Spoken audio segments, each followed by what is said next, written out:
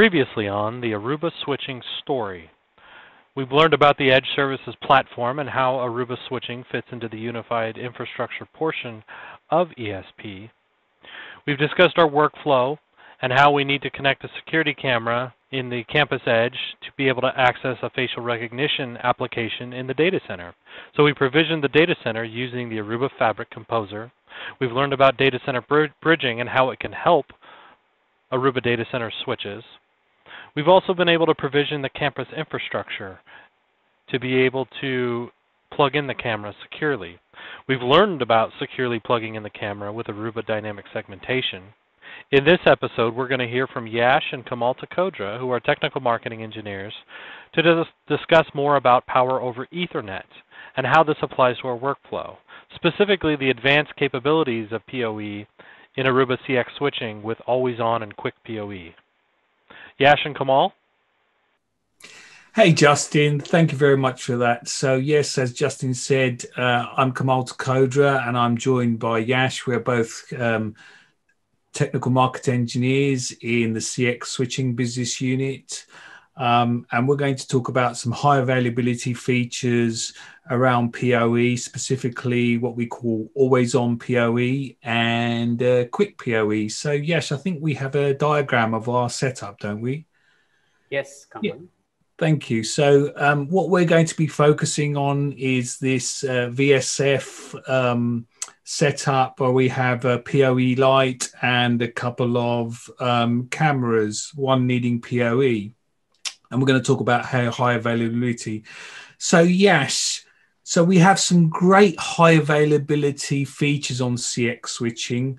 One that I hear about is always on PoE, but I also hear about something called quick PoE. Could you please tell me about them and the differences and how they could possibly help our customers? Sure, Kamal. Thank you very much for asking that very important question, which is very, very important feature on an access switches. Before we jump on to always on and quick PoE, it is good to understand a description of what is PoE is. Power over Ethernet, in short, PoE describes pass of the electric power along with the data on a twisted pair cable. As you see on the screen, the same Ethernet cable can pass the electric power to power on this IP camera, as well as this power on this IP PoE or wireless access points along with the data. That's the best part of Power over Ethernet. Since 2003, we have 3 standards coming out of the Power over Ethernet. As you know, 802.3 AF, AT, BT are the 3 standards we have from the PoE standards. But PoE devices are there from so long. For those devices, we do also support not only PoE standards, along with that we have a pre-standard support. Means you can boot the pre-standard phones which are before the 2003 devices. Moving on to always on and quick PoE. So always on and quick PoE is 2 terms. It's good to understand if we understand 2 words of what is warm boot as well as cold boot is. If you know, warm boot is basically, Kamal, so you have the power connected, right? And you're not taking out the power physically turning off the device. That is called a warm boot. That means when you are trying to upgrade the connected AOS CX device, for example, if you see here, I have an Access AOS CX device, which is a VSF stack. This device, if you're trying to upgrade from a version to a version, let's consider you are then 10.5, you're trying to upgrade it to 10.6. During that upgrade process, it goes through a warm reboot because you're not physically turning off the device. During that process, these connected PDs like Power over Ethernet lighting on the floor or camera on the floor will continue to receive power. They will not be reset at all. That is the beauty of the feature always on. The always on feature continues to supply the power even during the warm reboot or soft reboot without having any interruption to the connected power devices like IP camera or IP PoE light or the wireless APs. Then you asked about quick PoE. As the name itself it is saying, pass the power as quick as possible is the meaning of the quick PoE. This works when during the cold reboot. Cold reboot is basically for some reason the switch went for a switch off state. Switch off means somebody removed the physical power from the AOS CX switch. And intentionally or unintentionally, the power came back and you start seeing the AOS CX started booting. As you know, the boot process will have three major steps: a bootloader, service OS loading, and then the real OS loading will happen. With the quick PoE turned on, the PoE controller will set that flag, and as soon as it gets the power which is connected back, it is going to supply the power back to all the connected power devices like PoE light and camera.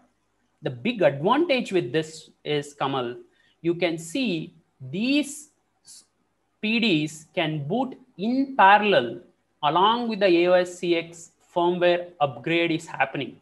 That means as soon as the AOS CX switch is ready, the PDs are also ready for data communication. That is the power of quick PoE. So with cold reboot, we have a feature called quick PoE. With a warm reboot, we have a feature called always on PoE. We recommend all our customers when they use the quick PoE or always on PoE to enable both together on the AOS CX switches, because you never know when somebody is going to take off the power. Connected PDs can boot very quickly, and also the always on feature helps in any type of software upgrades. Hope that is clear to you, Kamal. Yes, that was really well explained. And now I know the differences between always on and quick PoE. Always on PoE is really a soft or a warm reboot. So my endpoints will maintain effectively their IP addresses and don't need to reboot again. Things like cameras and APs, etc. So that's great when I'm doing the upgrade process. It's a HA feature, but quick PoE is really more about supporting things like lighting systems. If there's a cold boot and power is immediately provided to the devices prior to the software being ready. So it's really giving me the PoE quickly. That is fantastic. Now I understand that. Yes. So please, yes. Is there any possibility that we can see this in action? Absolutely, Kamal. So all of this can be easily demoed. As you said, we are focusing more on the access switch today because that's our layer of focus. As you see on the screen, this is where we are focusing, and you will see the same demo during our process. Before we get on to the demo, I would like to explain the setup to you so that you remember this and we walk through the same step during our demo process. As you see here, there are two cameras. For interest of my demo, I'll be using a camera which is connected on 3/1/2, which is a member on a VSF stack. Please watch out what is the setup on this. This is a member which is connected on the VSF stack. And I have a PoE switch on a standby on a VSF stack, which is a smart rate PoE switch, which is passing the PoE. You can see here, this is the signature of a PoE you will see, which is passing the PoE, that is electric power is passed to these power devices, which is IP camera and IP lighting. So this camera, which is on a member, is watching this PoE light, okay, which is on 2/1/5. The 3/1/2 is watching the PoE light. So during our demo, we are going to do following steps so that you will be understanding always on feature as well as quick PoE feature. What we are going to do is, with the always on turned on, we are going to upgrade the 2/1/2, that is nothing but the standby switch. We are going to do an upgrade. That is means we are going to do a soft reboot with the connected power. And you will see the PoE light will always be on because that is the feature turned on AOS CX switches. On the quick PoE part, what we are going to do is we are going to remove the power for the member 2, which is a standby, and you will see the PoE light going off, and will immediately turn on the power for a member 2. Before even the complete OS booted, you will see the PoE light on just with the bootloader itself. These two demos we are going to demonstrate with you in few seconds. Hope this topology is clear to you, Kamal. Yes, that was very clear. So you're going to do two things. You're going to show always on and quick PoE in two sort of separate scenarios. Yes. Let's move on and understand the real picture of the topology. So as you see, Kamal, this is the AOS CX switch we were talking about. Okay, so I have logged into the web UI of the AOS CX switch. And you will see this is a very rich web UI. You will see many tabs here. I will directly jump onto a tab which is VSF. This switch, as we were talking, this is very, very important because this is what we are going to see very, very clearly during all our demonstration. You can see all the members are booted perfectly fine. One is a master, another one is a standby. I've clicked on the standby to show you this is a power over Ethernet switch. And another member, which is 3/1/2, which I was talking about where the camera was connected, and this is the member. So without much wait time, let's move on to a PoE tab.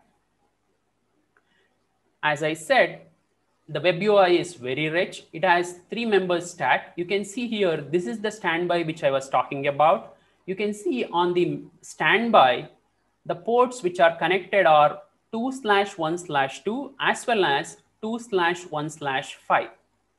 Both are connected and you can see both are delivering the power.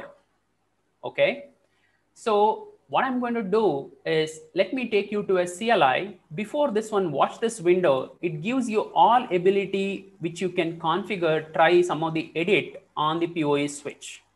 For example, if you want to edit this port and change some of the parameters, you can do so. But we highly recommend for doing any kind of a configuration, we highly recommend you to use the Aruba NetEdit. So as you see, the PoE priority is basically critical, high, and low. The default is low. So you can always change it so that you can boot the device faster wherever you're connected. If you're connected on a /24, what will happen with the PoE priority feature, it's going to boot that device first. With this class usage and also allocation by usage and allocation by class, both are supported on AOS CX switches. So you can allocate power with the class 1, class 2, class 3, or you can just leave it default, which is going to make use of the usage and understand the PoE negotiation and then allocate the power depending on the power device. Okay. So, and then you look at this one, you can enable on a port. That means I can go to this any port. I can disable the power over Ethernet or enable the power over Ethernet. One thing you have to note, Kamal, when we are discussing about this power over Ethernet, power and data are totally different. So electric power is going on a different twisted pair of cables inside that twisted pair, and data is going on a different pair. So what we have to do, if you want to disable, even though the port is shut, that is not going to do any kind of a damage to the power over Ethernet. The power will be continued to pass, which I'm going to show you in a minute. You have to specifically get into that interface and unconfigure the power with the no power over Ethernet. Then only the electric power reaching to the device will be stopped. So this is in case if you're connected pre-standard phones, that means before the standard of 802.3AF, then you need to enable this pre-standard to detect so that we know exactly it is a pre-standard phone. So moving on, So you saw this rich web UI support for all the features, most of them required on the access switches, and same with aggregation and core switches, same web UI, rich web UI is supported. So let's move on and see the common usage of CLI so that we all know how to use the power over Ethernet feature from the CLI window. So as I was talking about, 2/1/5 is where the camera is connected, is where the PoE light is connected, sorry. And 3/1/2 is where the we have camera, which is focus, who is looking at this beside, as you see, the PoE light. So as you see now, 3/1/2 is where the camera is there, and it is authenticated camera which is watching this PoE light. You might have already heard a lot about UBT and VNBT. So this is the camera which is focusing the PoE light. So now what I'm going to do, I'll go back to 2/1/5. You can look at the configuration. It has no configuration. You can see this is a default configuration on AOS CX switches, access switches, and it is in a VLAN access number 1. But still, you can see there is a power getting delivered. So that means default, it is interfaces are no shut and power will be delivered to the connected power devices. So what I'm going to do to confirm that one, I'm going to go to this interface. Let's see, before that one, let's see, yeah, just a minute, the MAC address of all these devices so that we remember. So MAC address is detail. You can see 2/1/5 this is the PoE light. And you can see 3/1/2 is the camera. You can see the port access security is enabled and it is got the right role. And this is what it is watching, the PoE light. Now what I'm going to do to confirm this is passing the PoE or not, let me just remove the power from this interface. Remember, it's not going to do any damage to the data, but just going to remove the power from this port. Let us see whether it will remove the power. You can see on the screen, whatever you are seeing, this PoE light, which was connected on this port, is now shut down because I removed the power. But note that the interface 2/1/5 is still up. Now it is down because the connected device itself down. It is not admin down. You can see this one, the link is still up. Okay, let us now do one thing. Let us bring it up back, 2/1/5. Let us bring the power over Ethernet and see whether the light will come back or not. Yes, you can see now the light is on. That means we are looking at the right setup. With this, let us try to understand now the always on feature, which Kamal was requesting for a demo. So you can see always on feature by default on PoE switches, AOS CX PoE switches, it is turned on. That means what we can do, we can go and reboot the VSF member 2 and see whether this PoE light will stay up or not. So what I'm going to do, I'm going to execute a write mem and reboot the VSF stack. How are you going to reboot the VSF stack member? So VSF, right, member, whichever the member it is, and it's a PoE number 2, and I'm going to do a reboot. Before that one, let us watch whether it is a VSF stack, and that's what we are going to reboot. Show VSF topology. You can watch this one. This is the member 2. Show VSF detail is going to tell us all the switch details. You can see this is the member 2, and you can watch here, this is smart rate PoE switch.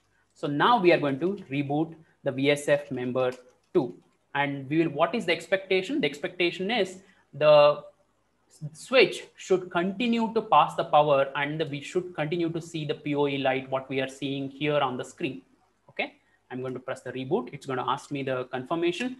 Let me provide the confirmation. You can see now it is rebooting. Whether it is rebooting or not, let us confirm through a web UI, which I showed you a few minutes back. Let me take you back there. So you can see the member 2 is not present. It is booting now, right? Even though the member 2 is doing a firmware upgrade or it is getting reloaded for some software reason, you will not have any interrupt to the power devices. The power devices on the floor that like PoE lighting continue to get the power and you will have the light on the floor, which is very, very important if you come across such use cases, right? You have many verticals where you need a 24/7 uninterrupted power. During all that time, you will see this always on feature is beneficial. So you can still continue to see it's not present. And let's watch this one on the CLI, and so that we are clear on the CLI VSF detail also.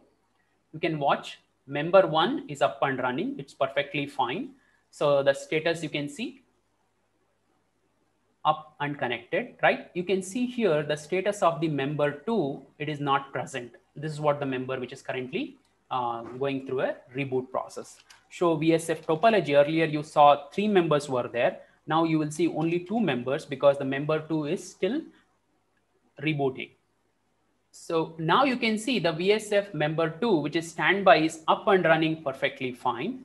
Let us watch that one on the web UI also to confirm. You can see it is still booting. There is no interruption at all on the PoE switch. The VSF stack is almost completely formed, right? You can see the topology, it is completely formed, and VSF detail. Let us watch this one again, and status is up. You can see the status has come and become a standby. So during the continuous process of the soft reboot, the always on feature helped the power devices like PoE light to continue to glow without any interruption. As you just saw, always on is continue to pass the power during the warm reboot. What we are going to see now, we are going to do a cold reboot and turning on the quick PoE feature on.